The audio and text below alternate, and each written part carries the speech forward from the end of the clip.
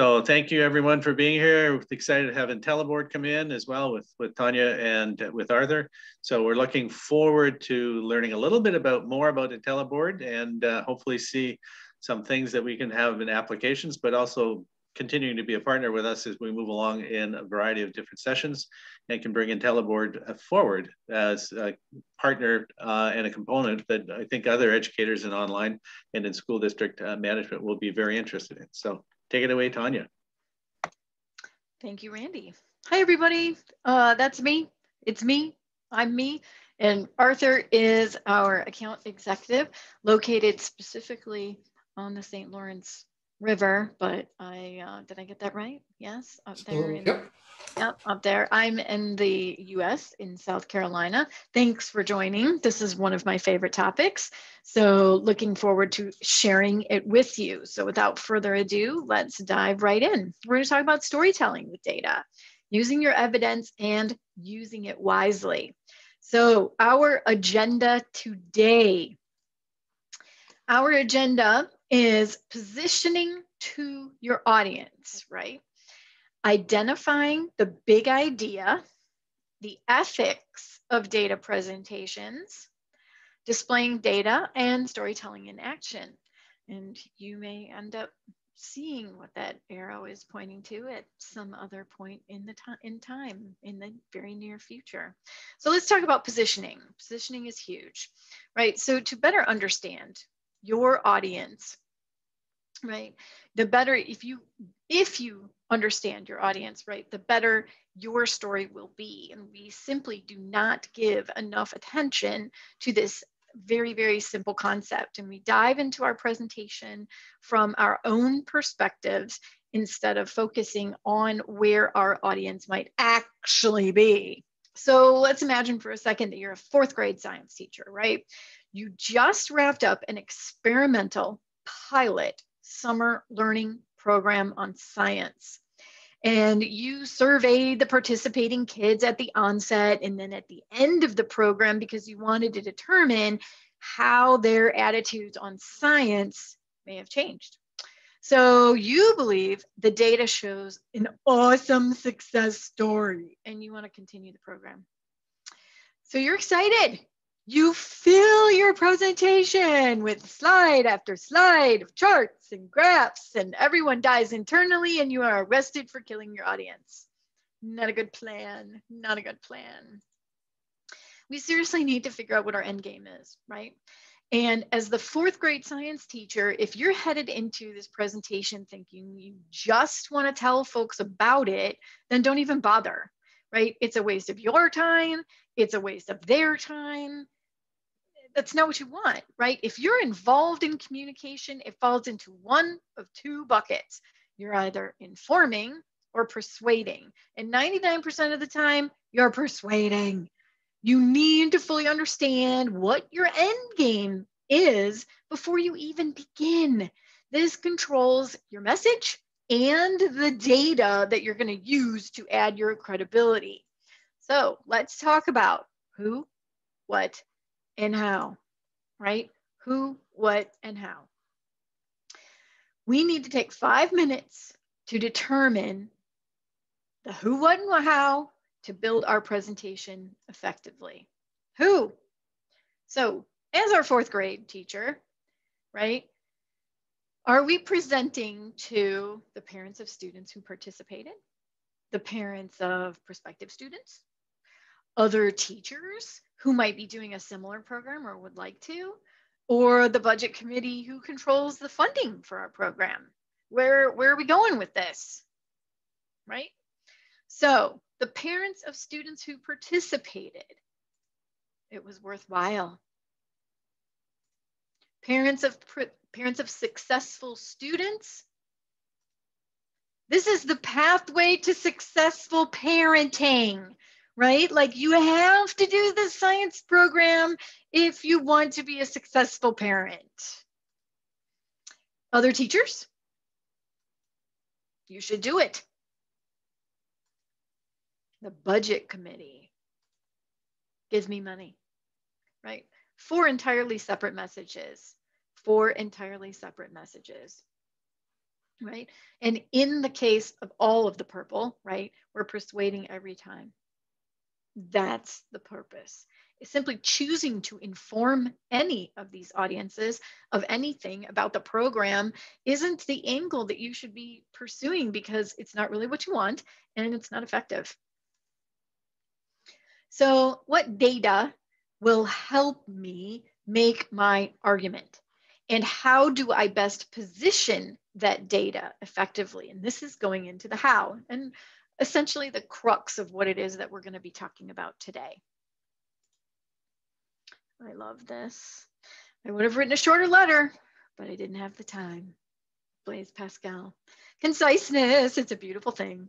It's also significantly harder, right? If you only had 3 minutes to present, how would you encapsulate what you had to say? And we all know that our attention spans are challenged, right? Now I am fighting for your attention as you get pinged with emails, Skype, Slack, WhatsApp, whatever it is, texts, whatever it is, I'm fighting for your attention. And even now, right, I need to boil down exactly what I want to say for a 3-minute presentation, right, about what it is that we're doing. So we have to identify what the big idea is. What is the big idea? Nancy Duarte discusses the concept of this big idea in her book, Resonate. The big idea must include 3 components. It must articulate your unique point of view. That kind of goes back to that panel we saw earlier with the 4 different audiences. It must convey what's at stake, right? What's at stake differs depending upon the audience. Your big idea must be a complete sentence. So for our 4th grade science teacher, we could suggest that her big idea might be: the pilot summer learning program was successful at improving students' perceptions of science, and because of this success, we recommend continuing to offer it going forward. Please approve our budget for this program. Now, arguably, you could say that this is a run-on, but we're going to ignore that part of it, right? I took some English language liberties here, but you get my point.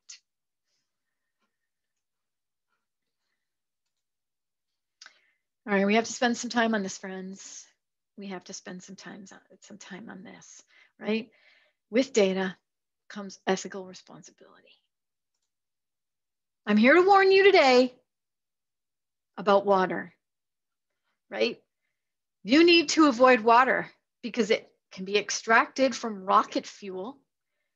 It is the main ingredient in pesticides. 100% of violent criminals have consumed water in the hours leading up to their crimes. It's the #1 cause of drowning, and excess consumption will cause sweating, urination, and possibly death. And 100% of people exposed to water will die. You can understand why we are challenged with the ethics of data.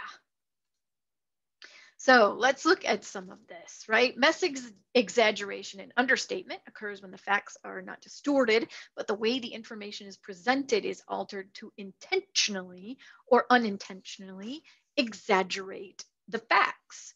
We're going to talk about ethical transgressions and deceptive techniques, right? As exaggeration, understatement, we'll talk about truncated access, area as quantity, and aspect ratio.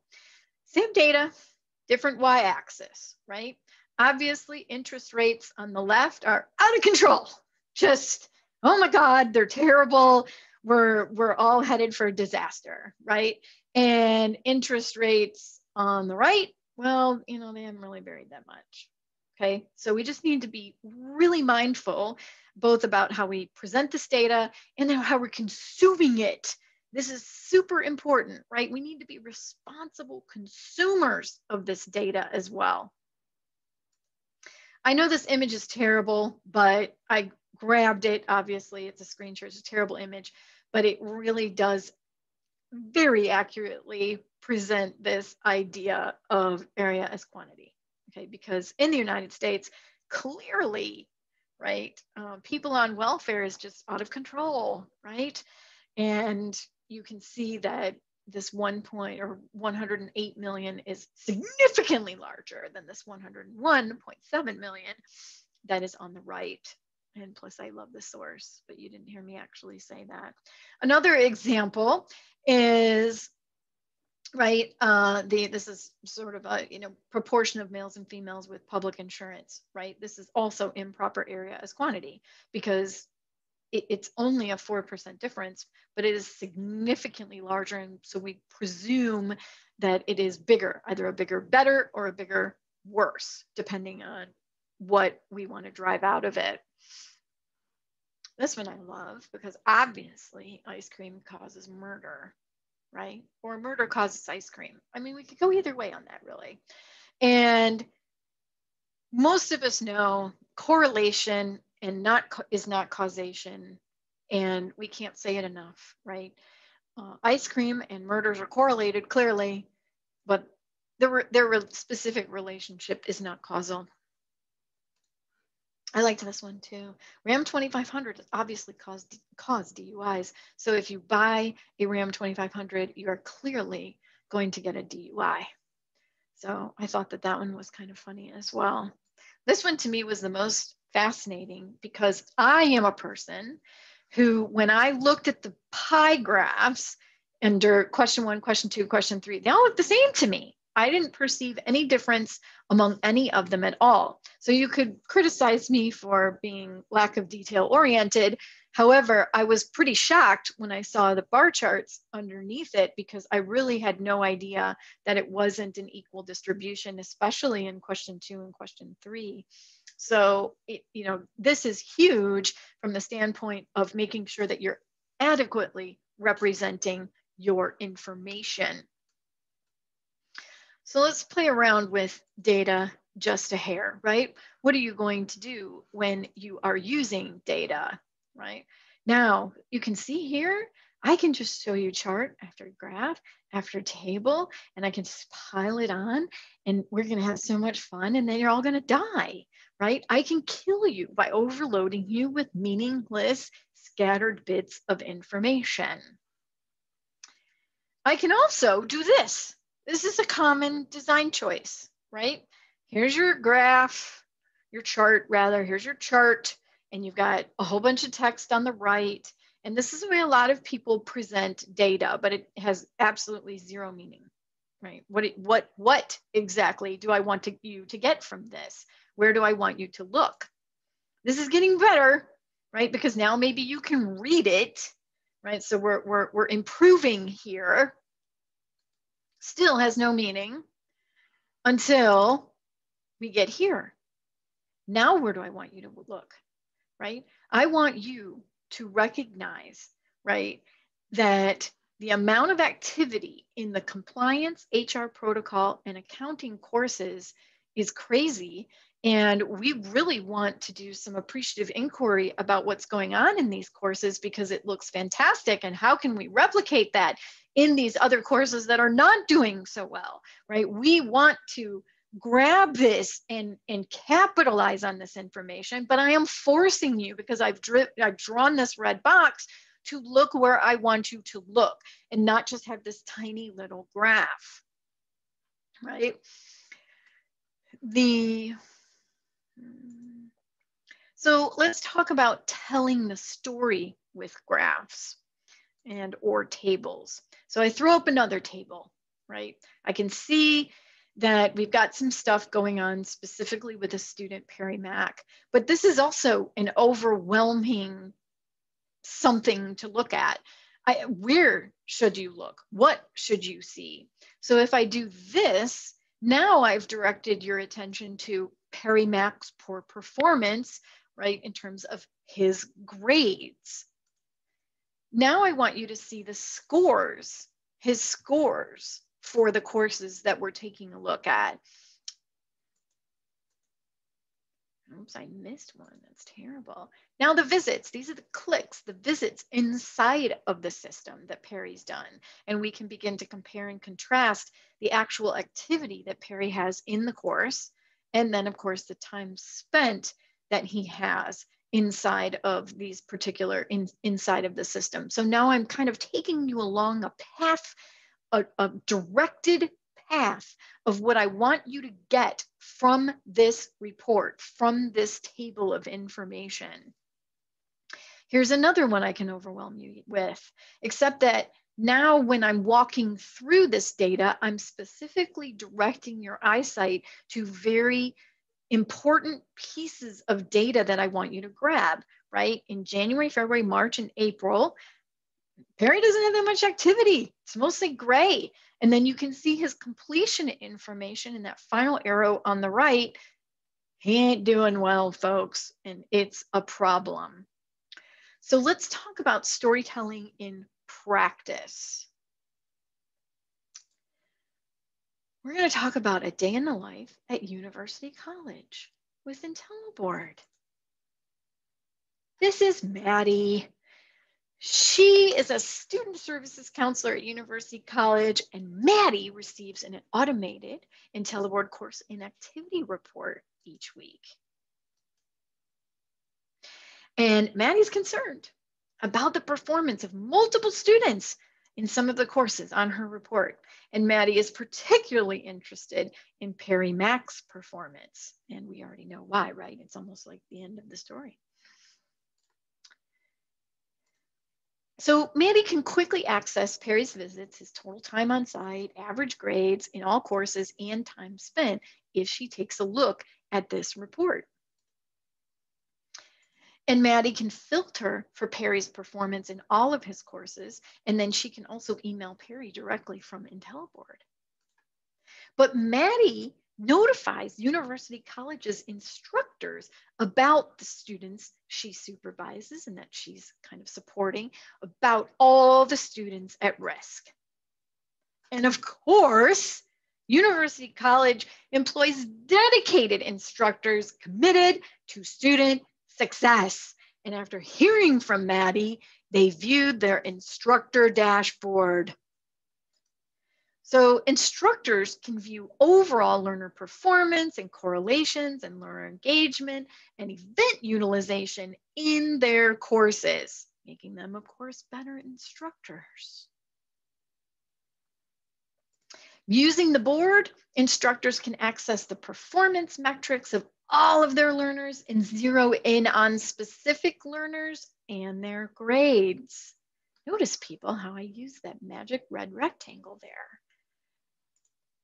Meanwhile, in another department on campus, we have Dr. Yu, the VP of Instruction at University College.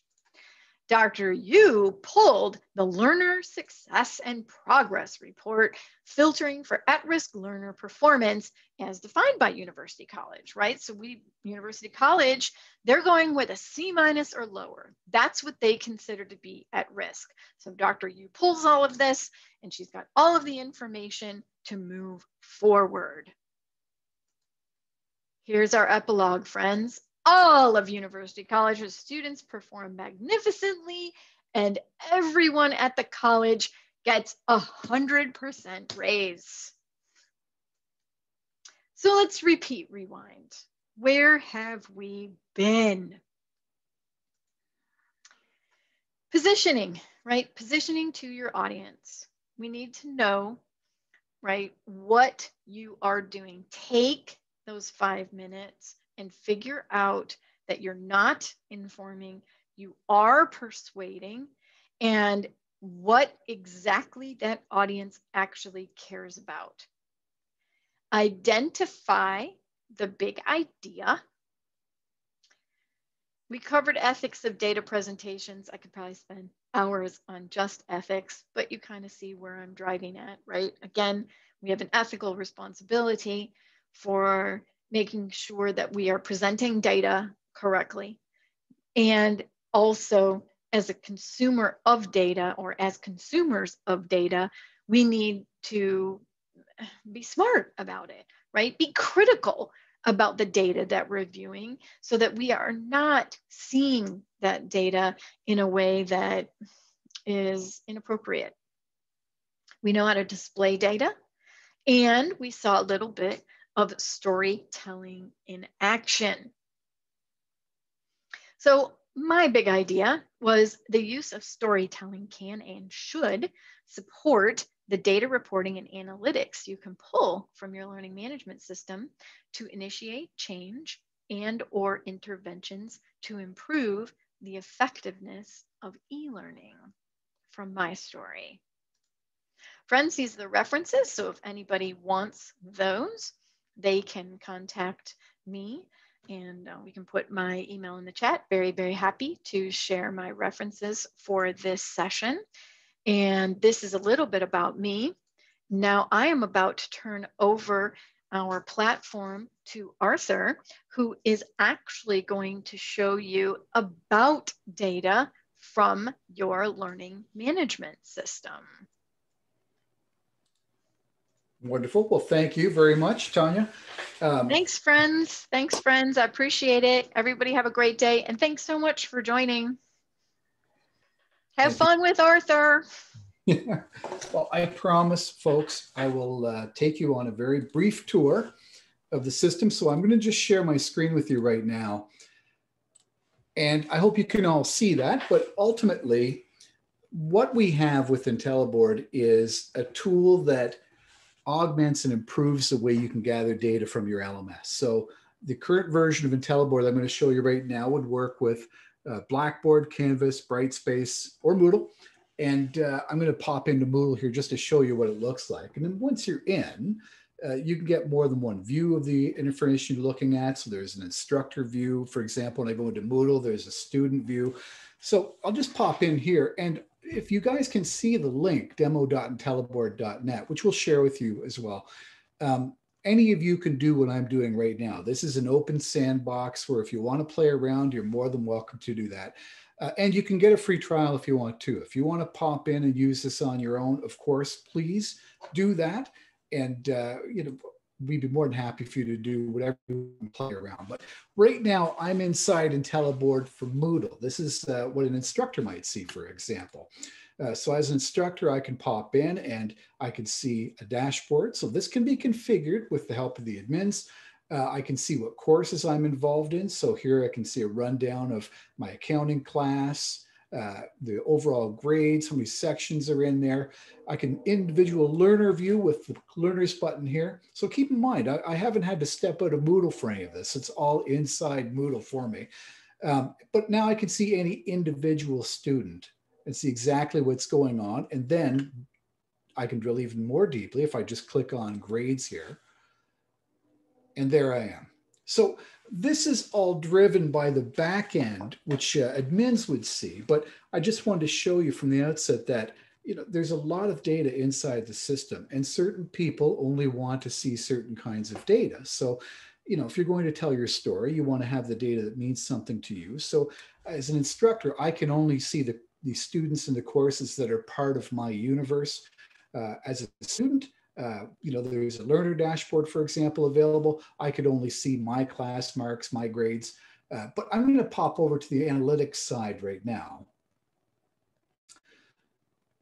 This is the full-blown IntelliBoard suite. Now, of course, anybody can be given access to this, instructors or admins, but this is where all the work is done to provide you the data you're looking for. So everything that's in this case inside Moodle can be had by a combination of either what we call monitors, which are these kind of dashboardy type things here, these charts and graphs. So here's one, for example, that shows you when people are logging into your system. And that could be important for you to know.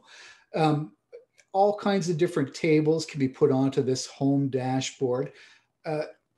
They can be had through here as well. So if you're using Big Blue Button or Totara, there's monitors that actually work by pulling the data from within those. But by and large, most people are interested in the reports that you can pull from the system. So there's a reports tree here as well.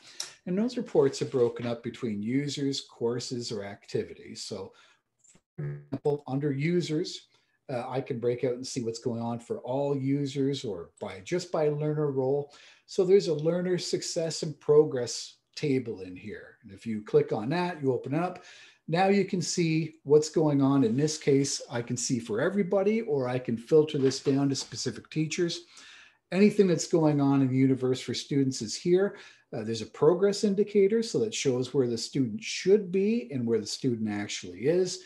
You can filter any of this information by opening up these boxes up top here. So let's say, for example, that you really are concerned with at-risk students. So maybe you're saying, in my universe, that's going to be any of these grades here. Well, you could change this list so that you're seeing those learners.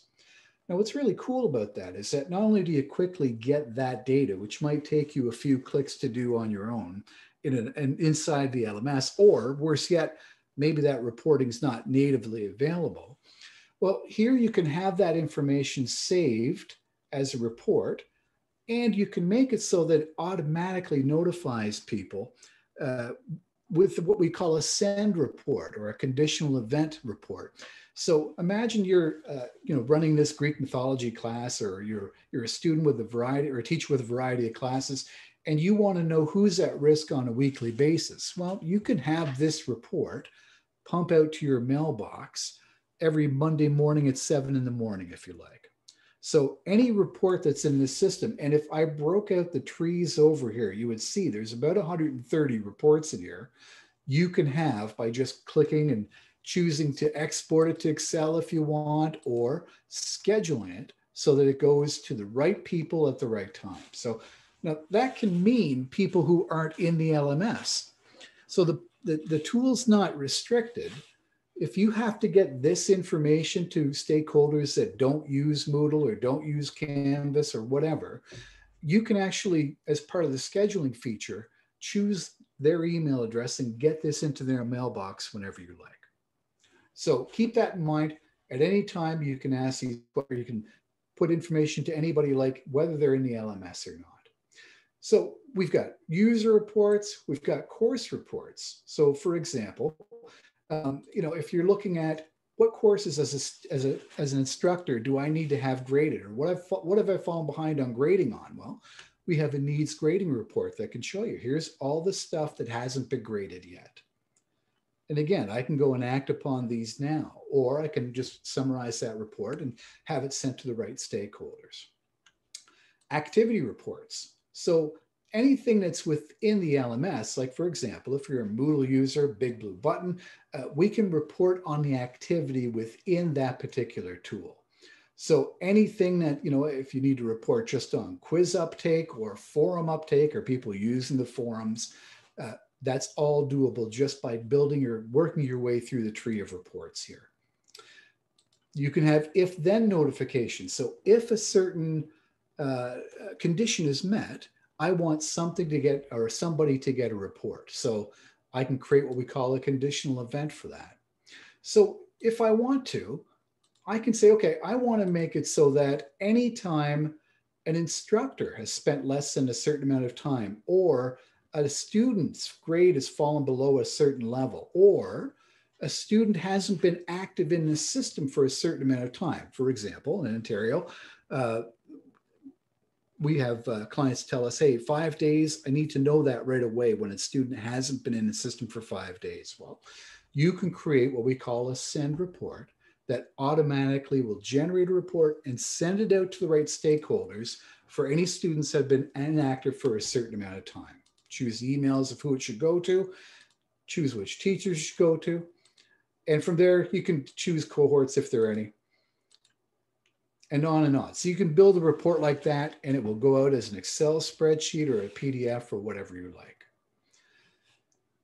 Now, on top of that, we give you a couple build functions depending on the LMS you're using. So if you're using Moodle, we have built into the system right now the ability to build with a drag and drop feature. So you don't even have to be a programmer. If there's a report that you would like that you don't see in there. Now remember, in this report tree, there's about 130 reports in there. But if there was something that you didn't see in there, you could build your own report just by choosing fields from over here, choosing the chart method that you want to display with. So any report can be built that you can imagine. Or if you're a programmer and you've got some SQL or SQL knowledge, we have a build with SQL feature as well. On top of that, we have a permit tool, so you can choose who gets to see what information and how they will use it. So again, permissions are an important thing. You want to make sure certain people only see the information in their universe. We have the permit tool to help you with that. So at the end of the day, that's what our tool does for you when it comes to telling that story with data. We take it, all the information that you've got, and we try to make it easy for you to access, try to make it so that you can pull whatever information you want, either in a chart and graph form like this, or if you want to see it in terms of reports, whatever you like, and then it can be automated for you. It can be exported. You can do whatever you like with it. So I'll just pop back out of here for a second because I can't see if there's any chat or anything else. And I'll just ask, are there any questions about what I've just shown you? Because it's kind of quick, and I know people have other presentations to go to and the like, but does anybody have a question they have based on anything I've shown so far or anything you'd like to see?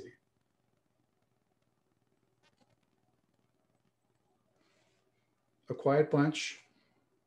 Well, then what I'll do is just to show you one last thing in terms of how you can see it for yourself. If I go back to here, I would just encourage you, if you want to try it out for yourself, we have at app.intelliboard.net a sign-up page. You are able to get 30 days free access to the tool if you would like it. You have about 10 or 15 minutes of work to do. That's it if you want to have your LMS connected. And then you can start seeing everything I just showed you a moment ago. So I'd encourage you, if you want to do a free trial, please log into app.intelliboard.net, go ahead and sign up, and you'll be connected, and we'll go from there and see what you think about it. And of course, as well, if you want to play in a sandbox, please, demo.intelliboard.net gets you to our live sandbox. Now, I should stress, it's not real data, and there's not a ton of it in there. There's nothing like seeing your own information. So I'd say over and over again, please do this if you can. Just go ahead and connect your own data, and you'll see your live information in there.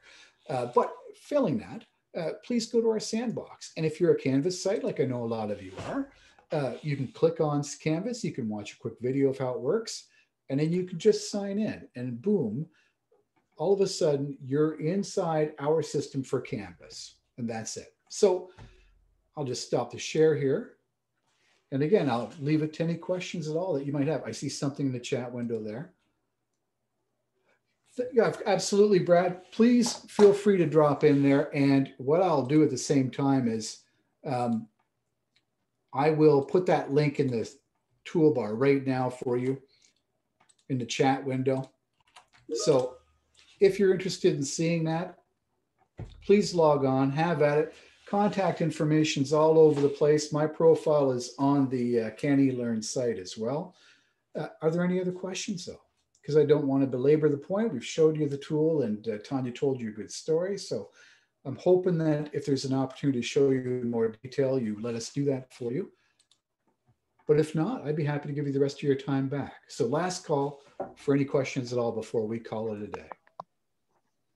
Well, Arthur, just a quick question. You mentioned that to hook it up to Moodle, we'd have to connect with our administrator and everything for that. So if I have a Moodle course, if I wanted this connected to that, my administration would have to approve and set that up for me? Yeah, there's going to be, when you fill out that form, and like I said, it takes about 10 minutes, and I'm not the brightest guy in the world, but I can do it. You know, there'll be at some point we have to connect to the LMS, right? So there's, you know, a connection that has to take place. But even with, you know, universities running thousands of courses, that whole thing takes about 10 minutes. So you'll just have to get to the point where you have to tell it your Moodle details. Are you self-hosted, Bryce, or do you guys? I'm with a school district in Kamloops Elementary. Okay, all right. So you host your own stuff, right? On Moodle, yes. Yeah, okay, good. So in some cases, we have people that are using a hosting service, and they go in and do the connection. But in your case, yeah, you could hook in just one course or one sandbox, or you could put it to production, whatever you had, and you know, fully. I guess the other thing I should point out, we don't copy or store any data too, so that when you are connected there, You know, we are only peering in at your data through a window. We're not actually collecting anything, and we're not storing anything else. In fact, we have testimony from Moodle HQ that speaks to that and how we're an approved integration partner. And that's partly why we don't store anything. So yeah, all I'd say, Bryce, is just go ahead, click a few things. And I mean, I've been on demos with people where they were able to get into it in, you know, 5 minutes. So have at it. I encourage you to just play around. How many people do you think you, like, is it just one course or is it multiple courses? I would use it for 4 courses for myself, but our school has many, right? And Okay. so, yeah. Well, if you're looking, but yeah, I'll play around with it for sure. Was just curious how much administration and everything. So not much. And yeah, you know, we've got people on standby to help with that too. I would say just as a proof of concept, hook it up to the courses you're talking about, but we'd be happy to do it writ large as well. And yeah, a month should be plenty of time to see if it's going to do anything for you. Awesome. Thanks very much for the presentation. My pleasure. Much appreciated. Well, Randy, I guess that's wrap up time if you're still here. Yep. That's great. Thank you very much. Appreciate that. My pleasure. And thanks, Bryce. I'm going to say thank you very much. Appreciate your contributions of being here. Look forward to further discussion and dialogue with you as well. So I'm going to just close the recording at this point. Thanks very much, everybody. Take care.